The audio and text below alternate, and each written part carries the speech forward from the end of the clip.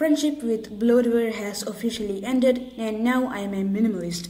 So today I just wanted to talk about minimalism, or more specifically minimalist software, and whether it's just a meme or not, and whether people actually take it seriously. So let's just start away with bloatware. So first of all, what is bloatware?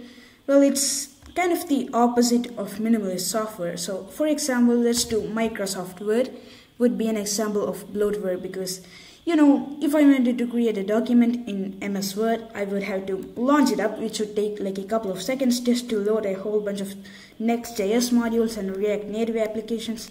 And then I would have to dodge all of these Copilot ads to create a new document, and then I have to click on it, and then I would have to navigate like the 30,000 toolbars just to find one single option. You get the point.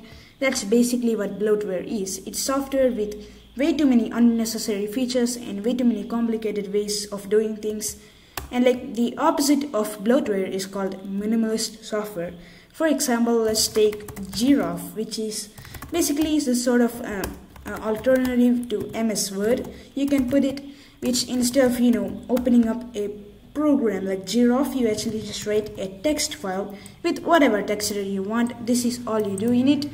Title, author, all of that. This is just a text file, and then you can simply compile it to PDF, which is usually what you'll do. So you'll compile it to PDF, test.pdf, and then like you'd open that with another minimalist software called Zathura, which will allow us to literally just view PDFs or other documents.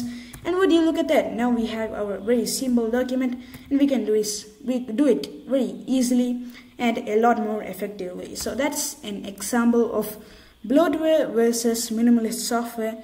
And today I'm just going to talk about my switch from a whole bunch of bloated software to minimalist software, and whether it's just a meme or not, and how you can switch as well. So let's just start with my terminal emulator, which is I'm using ST here. And usually your bloated terminal emulator is stuff like Western is like a bloated terminal emulator, or let's say you want Kitty is also a bloated terminal emulator. It takes like 2 seconds to load up. Wow, that's crazy. And it even depends on system, it looks like. But ST is suckless symbol terminal. Now I'm going to mention suckless a lot in this video. So these are a group of developers who do like development of very simple everyday programs like a terminal emulator, window manager, that are basically for Linux power users, so it's not so everyday, I guess.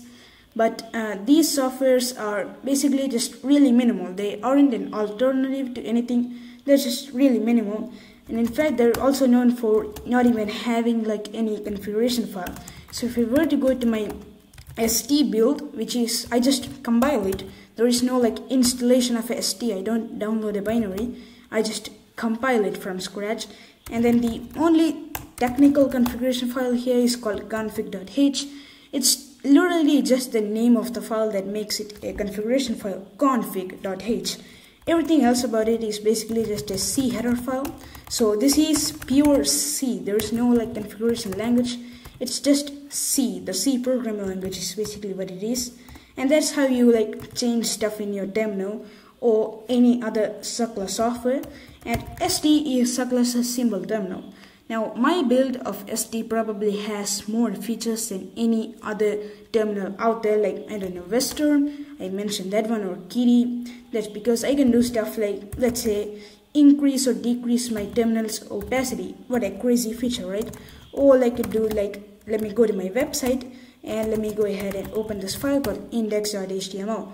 Now this will have a few links under it, so I can press, instead of doing it the normie way, which is to find the links, I'll do, oh, here's the link that I want, and copy it and paste it in my browser. Instead of doing that, there is a daemon script for doing it. So in my build of ST, there is this daemon script which will automatically find all of the URLs, and then it will allow me to follow whatever I want.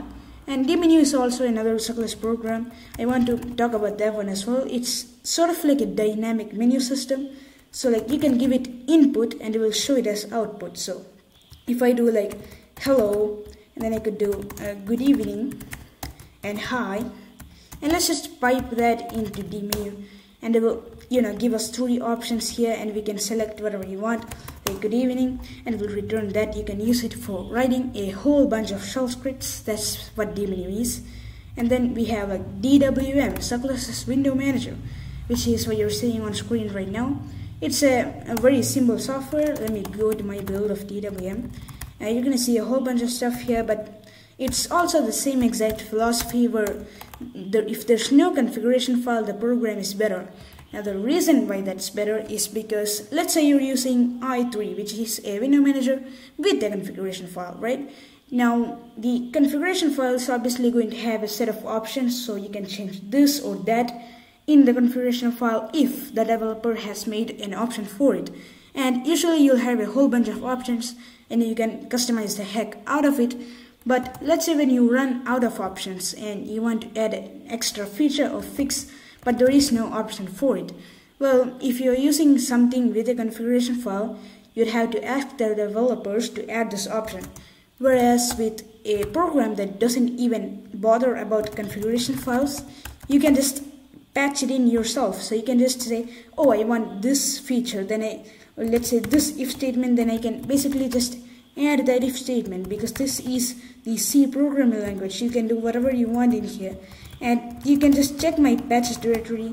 So if I were to do ls patches, you can see that all of these are fixes to DWM that people made. And what Circle's team does is that they don't apply this to the main build of DWM.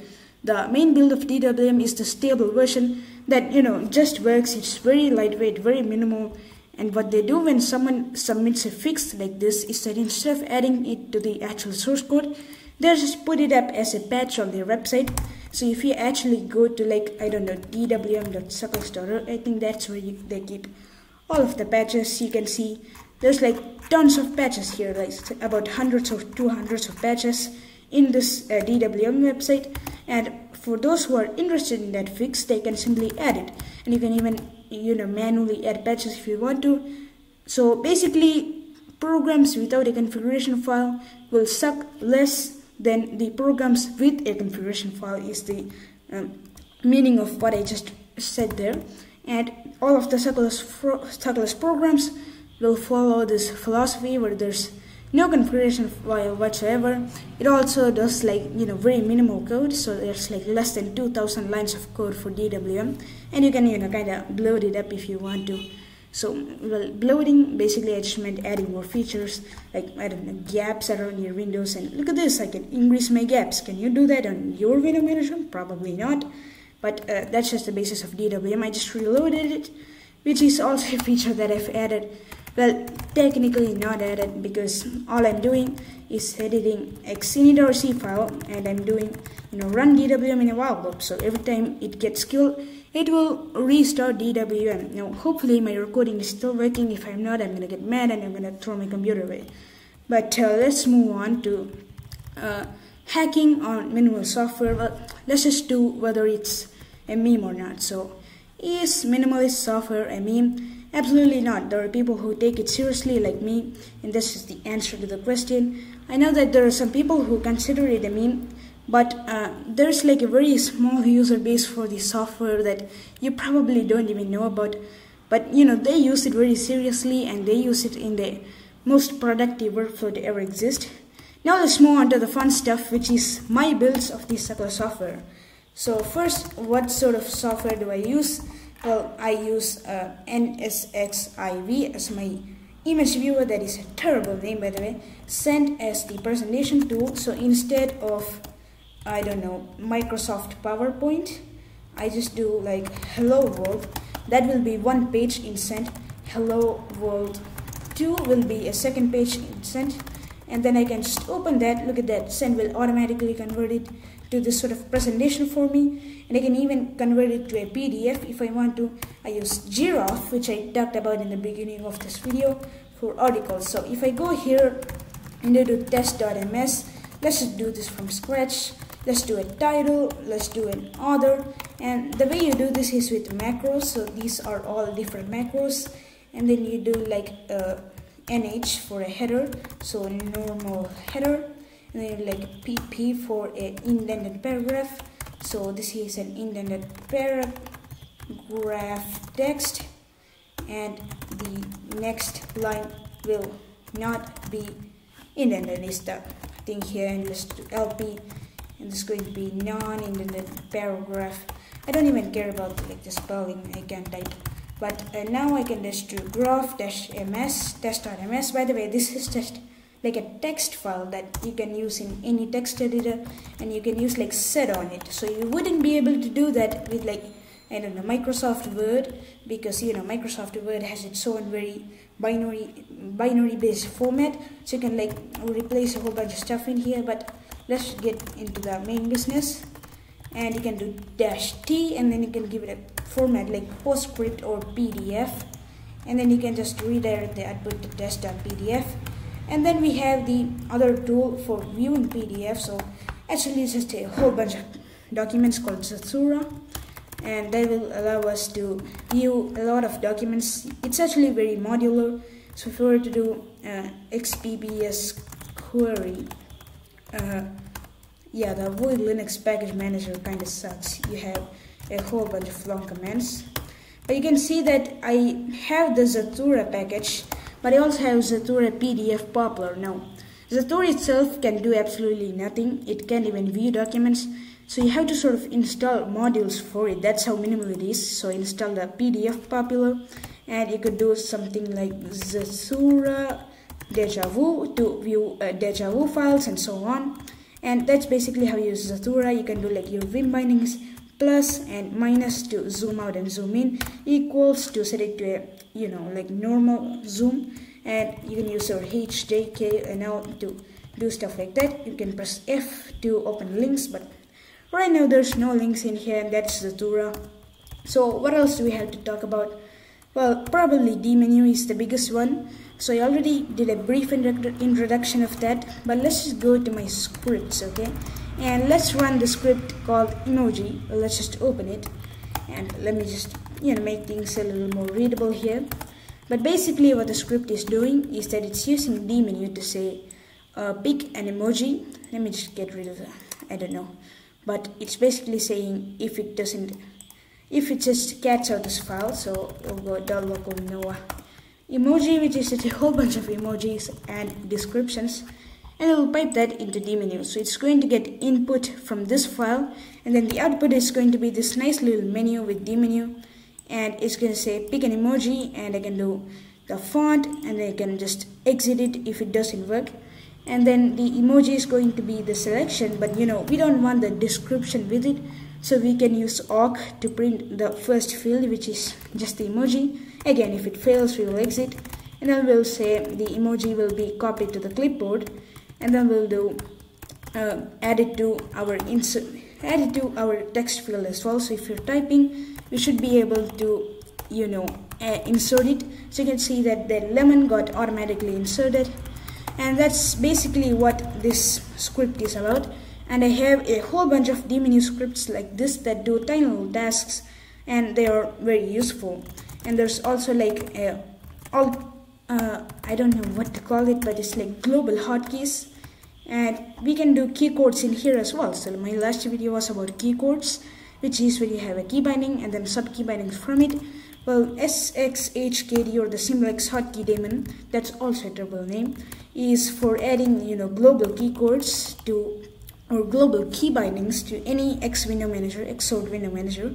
So it doesn't matter which one you're using.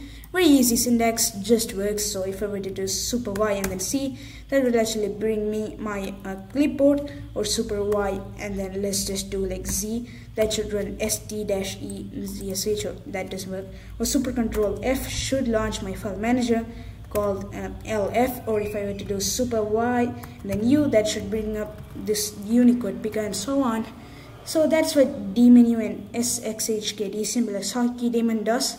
And that's just going to be it for this video. I can't remember a whole bunch of other stuff. Well, actually, let's also talk about Pywall. So this is getting quite long, but Pywall is what I'm using to generate the color scheme that you're seeing on screen right now. So if I just run the script, that's another script by the way, it will show my color scheme. This is generated from my wallpaper using Pywall, and it can be applied. So if I were to bring up my wallpaper picker, and let's just pick another wallpaper like this one, then you can see that all of my colors have now changed to use that one from Pywall. So this is actually a really nice one. I kinda like it. But what Pywall does is generate the color schemes, and then you can like add in a patch for X resources in your DWM and ST build and use, color 0 through color 15, and that's going to override your color variables. It's kind of hard to explain, but the X resources patch will read from .cache.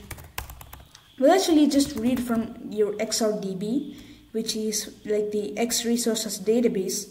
I think that's what it stands for, but in here Pywall will automatically run xrdb-merge on this template called colors.x resources. I think that's what it's called, colors.x resources, like that, and it will basically merge that and give us this color scheme. So you just need to do that X resource patch to get these colors dynamically change it. And I even did my own little patch to reload DWM without quitting it. So you can reload DWM's colors, like Super Control Z will reload all of the colors without you even knowing. So that's why the colors are going to change really quickly. So you can see that there's no like recompilation happening here. I'm not recompiling DWM. It just changes the colors, and that's going to be it for the video. This is the actual end. Anyways, bye bye. See you later.